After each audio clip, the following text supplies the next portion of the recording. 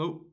Today we'll be proving that no integer in the sequence 11, 111, 1111, etc. is a perfect square. So let's jump into it. Okay, so one thing we should note about perfect squares. Let's look at perfect squares modulo 4. Okay?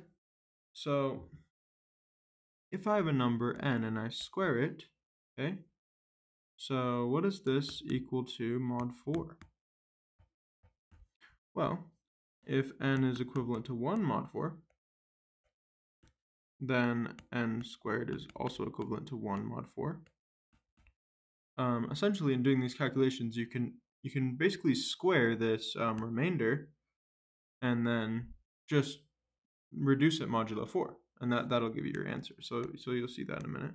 So if n is equal to 2 mod 4, then n squared is also equivalent, not also equivalent to 2, it's equivalent to 2 squared, which is 4, aka 0 mod 4. If n is equivalent to 3 mod 4, then n squared is equivalent to 9 mod 4. Reduce it mod 4, and you get 1 mod 4. And then the trivial case, if n is equivalent to 0 mod 4, then n squared is equivalent to 0 mod 4. And just to really rigorously justify this, I'll do it for the case maybe n equals 3, and all the other cases will have a similar idea. So if n equals 3, then I can write n as 4k plus 3, if n equals 3 mod 4, right? For some integer k. And now, if I square this, I'm going to get, 4k squared, I'm not even going to square 4, plus 2 times 3 times 4 times k plus 3 squared. Okay, and notice how the only term that doesn't have a factor of 4 is the 3 squared. So the only term that doesn't have a factor of 4 is this remainder. And so when I reduce this mod 4, reducing mod 4 gets rid of any factors of 4. So both of these terms disappear, and I'm just left with 3 squared mod 4, which is 9 mod 4, which is 1.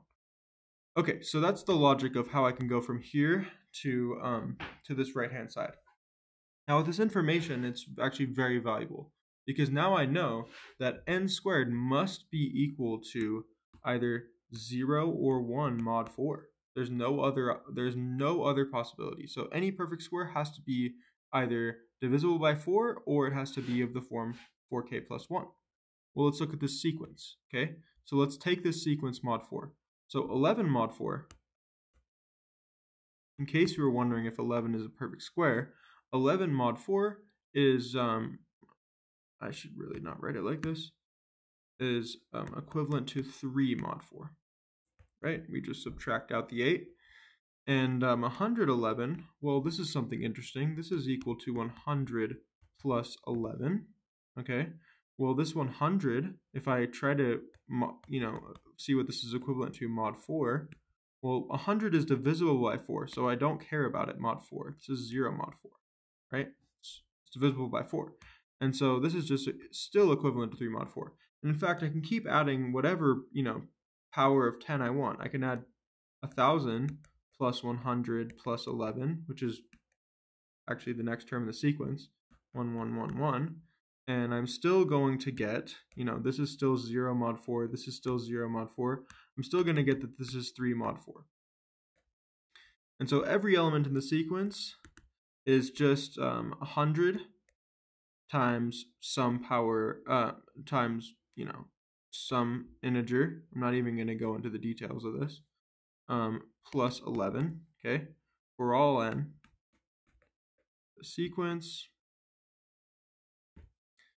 And so therefore, we know that every element of the sequence 11, 1, 1, 1, 1, 1, 1. Every element of the sequence is equivalent to 3 mod 4. And we're done, because we just proved that no square can be equivalent to 3 mod 4.